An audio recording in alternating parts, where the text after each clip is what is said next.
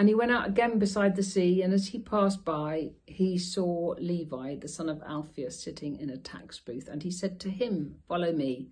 And he rose and he followed him. And as they were reclining at table in his house, there were many tax collectors and sinners reclining with Jesus and his disciples, because there were many who followed him. And when the scribes of the Pharisees saw that he was eating with tax collectors and sinners, they said to his disciples, "Why is he eating with sinners and tax collectors?"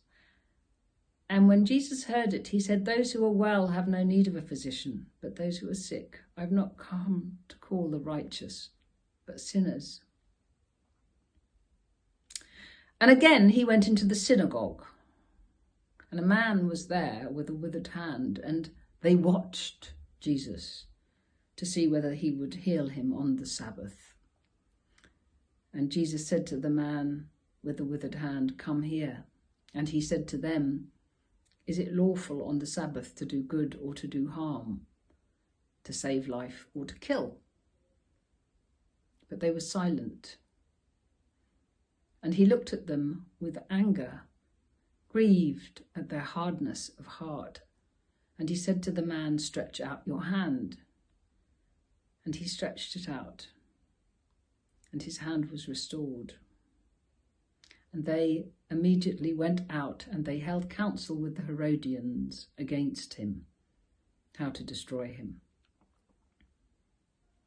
And he went up onto the mountain, and he called to him those who he desired, and they came to him, and he appointed 12, who he also called apostles, that they might be with him, and he might send them out to preach and to have authority to cast out demons. And he named the 12, Simon, to whom he gave the name Peter, and James, the son of Zebedee, and John, the brother of James, to whom he gave the name Boanerges, which means sons of thunder, and Andrew and Philip and Bartholomew and Matthew and Thomas, and James, the son of Alphaeus, and Thaddeus, and Simon the Canaanian, and Judas Iscariot, who betrayed him.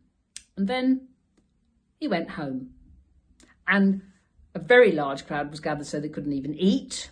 And when his family heard it, they came out to seize him, because they were saying he's out of his mind. And the scribes of the Pharisees, when they heard it, came down from Jerusalem, and they were saying, "He's possessed by Beelzebul, and by the prince of demons he casts out demons."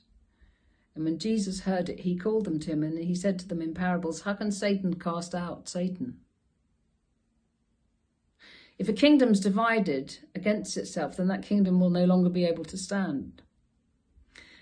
And if a house is divided against itself, then that house will not be able to stand. And if Satan is risen up and is divided against himself, then Satan will not be able to stand, but is coming to an end. But nobody can enter a strong man's house and plunder his goods unless he first binds the strong man.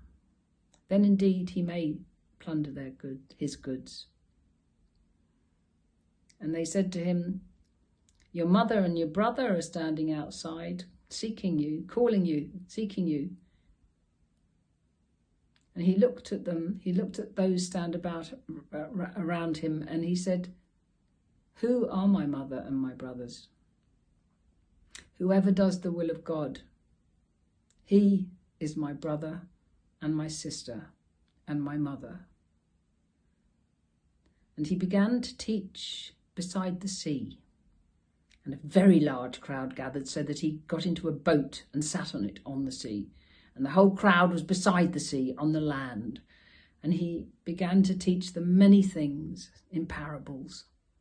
He said, "Listen, a sower went out to sow, and as he sowed, some seed fell along the path, and the birds came along and devoured it. Other seed fell onto rocky ground, where there was not much soil, and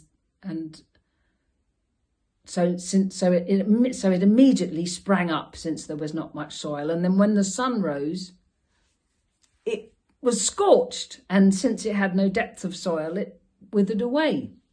Other seed fell among thorns, and the thorns grew up and strangled it, so it yielded no grain. And other seed fell into good soil, producing grain and growing up and increasing and yielding 30-fold and 60-fold and 100-fold.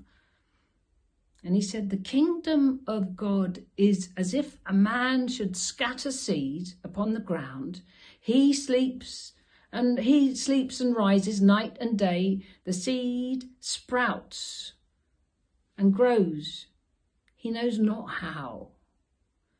The earth produces by itself first the blade, then the grain, then the ear, then the full grain in the ear.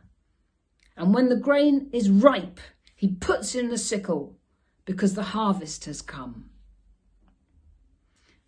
And he said, is a lamp bought in to be put under a bed or under a basket and not on a stand? For nothing is hidden except to be made manifest, nor is anything kept secret except to come to light. And he said, those who have ears to hear, let them hear. And he said, pay attention to what you hear, for with the measure you use, it will be measured to you, and still more will be given. For to those that have, more will be given, and from those who have not, even what they have will be taken away. That day, when evening had come, he said, let's go over to the other side. And they took him with them in the boat, just as he was, and there were other boats with him. And a great windstorm arose, so that the waves were breaking into the boat, and the boat was already filling. And they woke him, and they said to him, Teacher, don't you care that we are perishing? And he awoke, and he rebuked the wind, and he said to the sea, Peace, be still. And there was a great calm. And he said to them, Why are you still so afraid? Have you still no faith? And they looked at one another, terrified, and they said, Who then is this that wind and sea obey him?